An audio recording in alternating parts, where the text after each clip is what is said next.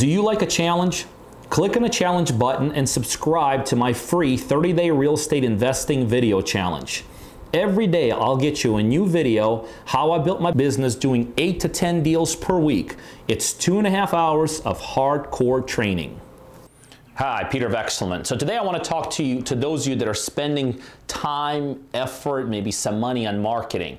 And I want to talk to you about the areas where you want to focus in. You know, a lot of times people try to figure out areas by activity, by what's going on there. Is it newer? Is it older? You know, where is it proximity to downtown and all this? I think there's different ways to figuring out areas. But I will tell you, I've used a strategy in terms of figuring out specific geographic areas that I think, as long as I've been doing this, I know has never led me wrong. And for as many people as I've ever taught this strategy, everybody agrees ultimately when you zero in on this, it's always going to get you the kind of deals you're looking for. So really, when it comes to geographical locations, wherever it is you live, there's really two types of geographical locations out there that are what are known as cookie cutter areas and that are what are known as what I call hodgepodge, or areas where things are mixtures. Cookie cutter areas, we all know, you know, no matter where you live, there's pockets like that where you live. Cookie cutter areas where everything looks the exact same way. You know, it's like if you're driving through there, all you're doing is you're seeing like 3-bedroom, 2-bathroom, 1,200 square feet. 3-bedroom, 2-bathroom, 1,200 square feet. You know, they tend to be like subdivisions. They potentially could be sometimes newer areas. The cookie cutter areas is what I tell most investors to stay away from one very basic, simple reason. If you think about it, because things tend to look the same, or at least close to looking the same, what happens in those areas, things also tend to be priced the same. Think about it, if you're in an area where almost everything, it's either 3-bedroom or maybe 4-bedroom and, you know, a couple bathrooms and maybe 1,200 to 1,300 square feet, you know, all look very, very similar. And let's say in that particular pocket, let's say in that particular area, people, when they put their properties up, let's say for 150,000, they kind of tend to get 150,000. Because remember, it all looks the same. So think about it. Now you have a house in that same cookie cutter area. And now it's time for you to sell your house.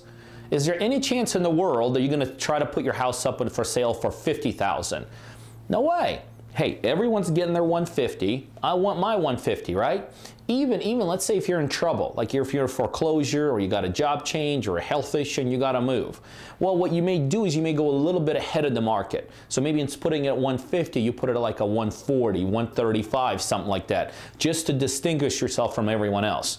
But again, not a big enough margin to be noticed in the retail world, kind of a homeowner to homeowner world, by no means a big enough margin that we as investors are looking for.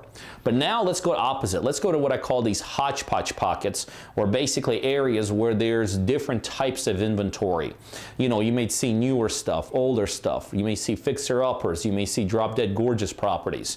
You may see houses. You may see apartments. You may see a residential area that all of a sudden has a commercial building in it.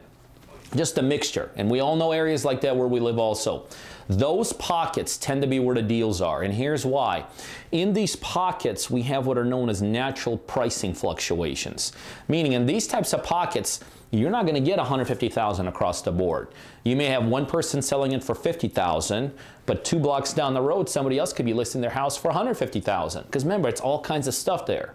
Now, does that mean that 50,000 is a good deal or 150 is a bad deal? No, that's not what it means. But here's what we do know based upon statistics. In these pockets where we have these types of pricing fluctuations, simply put, these pockets tend to create the #1 environment where almost all the good deals are located.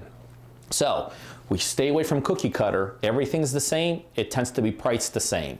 We go to hodgepodge because they create pricing fluctuations, and pricing fluctuations in turn create environments where almost all the good deals are. So if you're right now trying to figure out where do you spend your time, effort, maybe money, your energy, into what areas, geographic areas where you live, you find those hodgepodge pockets, and that's where I would suggest you put all your effort into.